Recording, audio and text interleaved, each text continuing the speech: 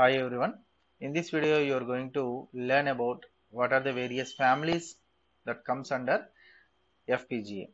So FPGA is also having several families like you might have seen in the logic families. Logic families you might have seen CMOS logic family, TTL family, RTL family and DTL family. These are the different logic families there you have studied in STLD or any other subject like digital integrated circuit and analysis or applications. Here also in FPGA you are having different families. Okay, like Altera, Spartan, Vertex, all these are different logic families where different boards are used for different purposes. Okay, some are low end processors, some are high end applications, some are used for laboratory purpose. Like this we can use the FPGA families depending upon their application. Okay, so let us see what are the various families we are having. So FPGA families there are three different types of FPGA families we are going to see. One is Altera Flex. The first family we are going to study in this topic is Altera Flex. It is one of the logic families. And the second one is Spartan. Second one is Spartan FPGA family. And third is Vertex. Third is Vertex. And one more family recently came into existence, that is Artix family. Artix family. So these are the different logic families we are going to study. So Altera Flex, Spartan, Vertex and Artix.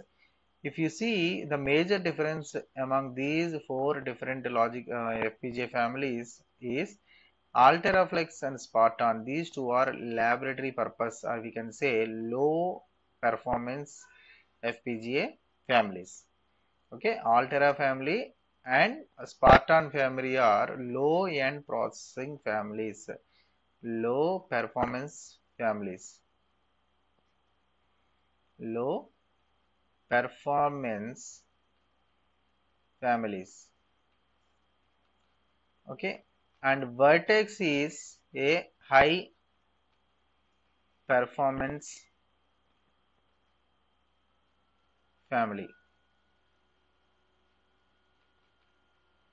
Okay, Vertex is a high performance family where we cannot use it for laboratory purpose, we can use it for industry purpose,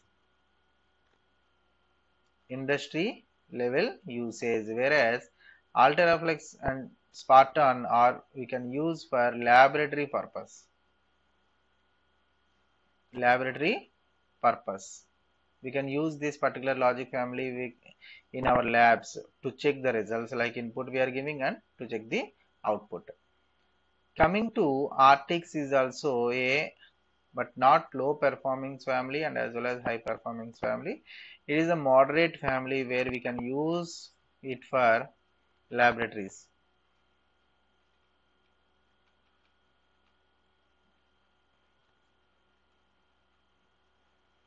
Okay, so these are the various families we are having.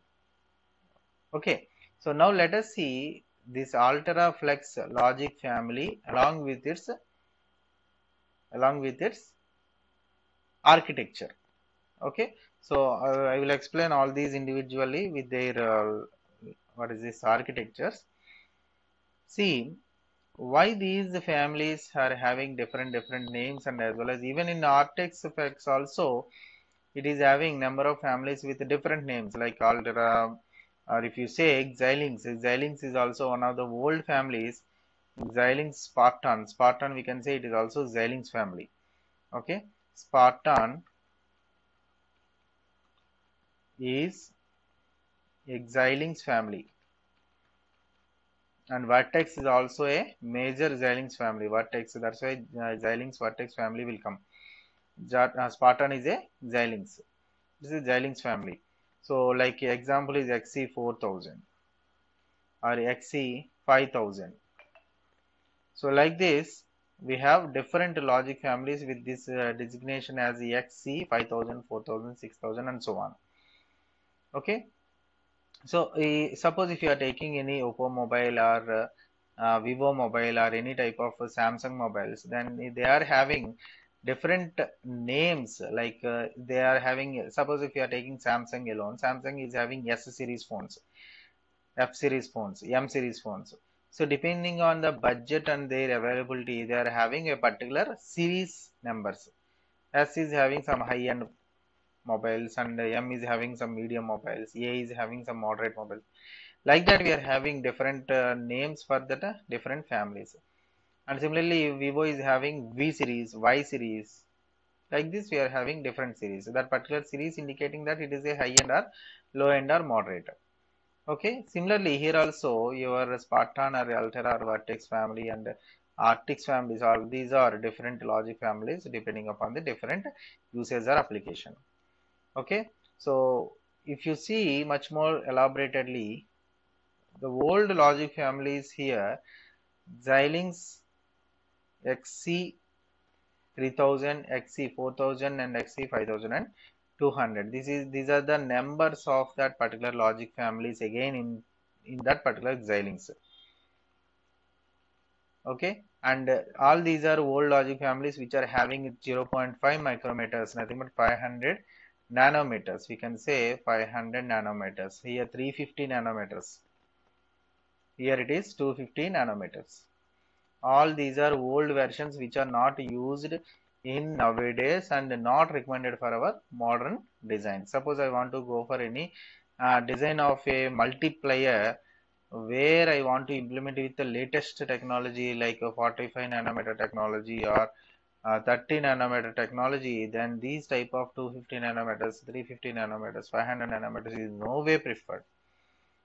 Okay, because nowadays we are having that much fast and efficient tools we are having with a very small size of the transistor. Okay, in that situation, this particular 250 and 500 nanometers designs are not at all considered and recommended for the modern design tools. Coming to a low cost family, till now we have seen old family. Now coming to the low cost families where the Spartan, all these Spartan devices are low end families. Spartan XL, Spartan 2, Spartan 2E, 3, 3, 3A, 3A and again 3AN, 3A DSP. Okay, so they are having different logics like Spartan XL is derived from the XC4000 family, and Spartan 2 is derived from the Vertex family, which is a high performance family, and Spartan 2E derived from the Vertex E, this one Vertex E. And Spartan 3 is a 90 nanometer technology, 3E is 90 nanometer technology where the logic function is optimized, and 3A is 90 nanometer technology, here input output is optimized, and 3AN is another version with the same 90 nanometer technology but with a non-volatile memory decoration, which is an advanced version.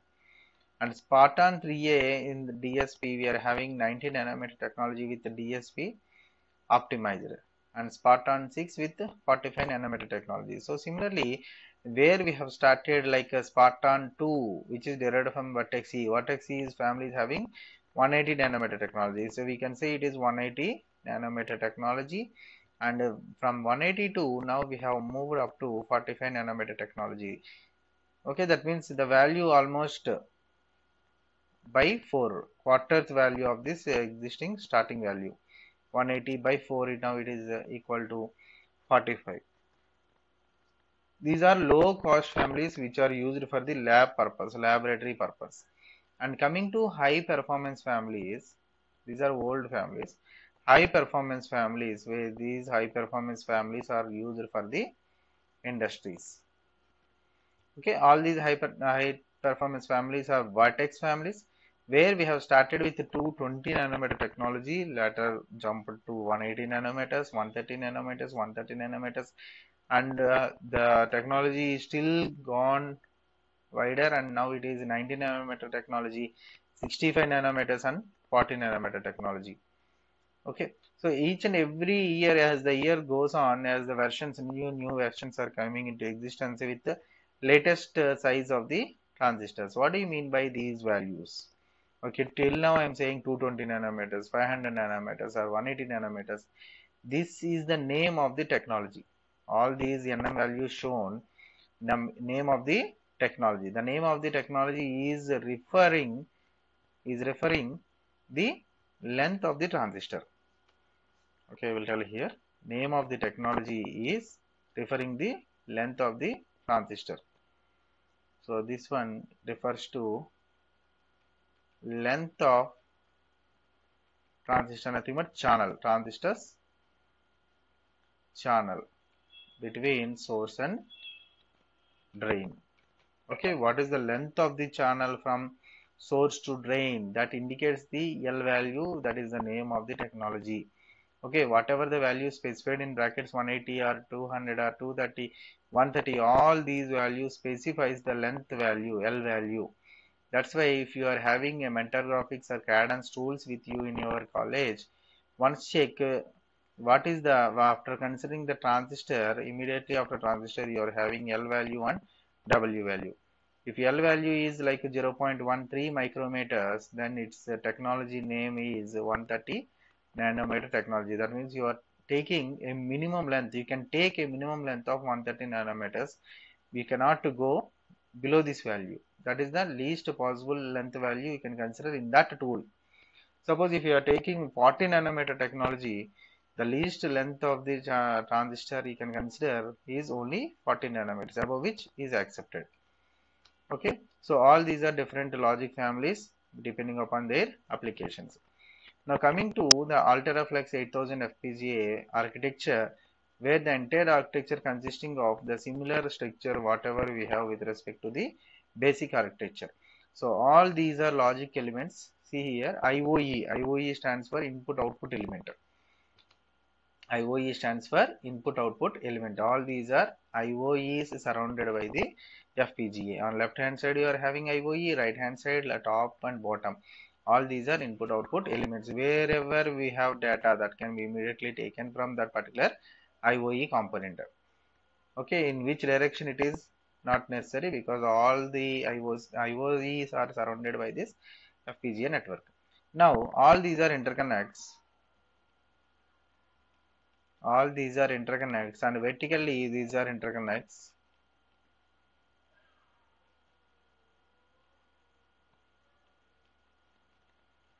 Okay, so all these are interconnects and horizontally, vertically.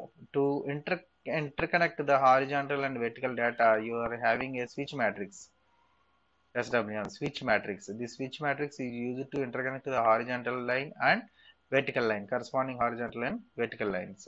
Okay, upon which you are having this IOEs on everywhere where it is connected directly to the interconnecting wires. And coming to CLBs, here the CLBs are known as logic array block. See here on the right hand side it is clearly shown. This particular CLB is calling here as logic array block, LAB. Okay, LAB is nothing but in our FPGA terminology it is a CLB, but more functionalized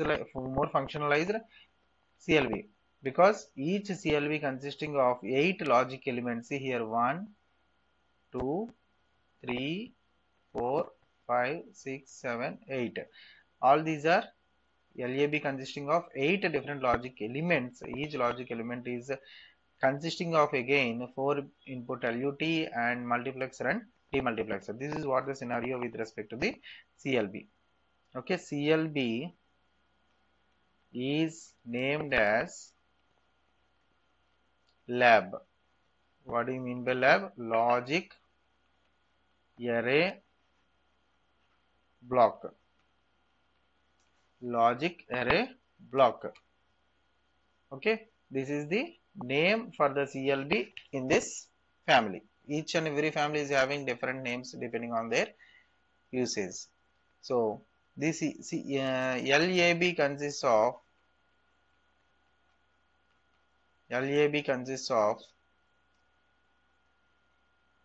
so what this LAB specifies? LAB consists of 8 logic elements. 8 logic elements. So each logic element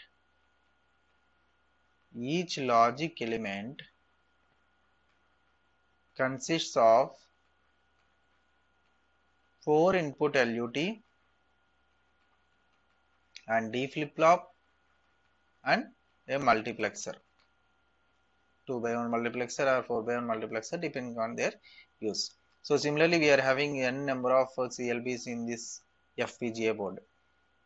Okay, so here the advantage of this Altera Flex 8000 FPGA with respect to the basic architecture of FPGA is, instead of using a single logic function implementation with respect to a particular CLB, you are having multiple, like 8 number of logic elements you are having within a same logic array block, which each and every function can implement up to 4 input and 1 output logic function. This is the advantage, and more space can be occupied, but it is the advantage of the Altera Flex FPGA, which is an 8000 series. Okay, so now what I said, CLB needs named as LAB, and the interconnects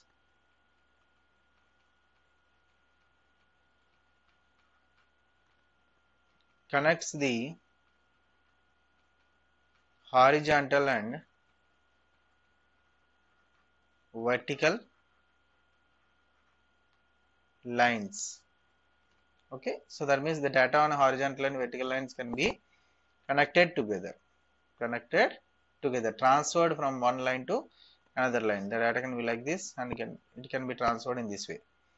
Okay, so this is the Altera Flex, where you can write like this. So each and every LAB consisting of 8 8 LE is nothing but logic elements, and each logic element consisting of a multiplexer, D flip-flop and 4 input LUT. This is the statement you need to highlight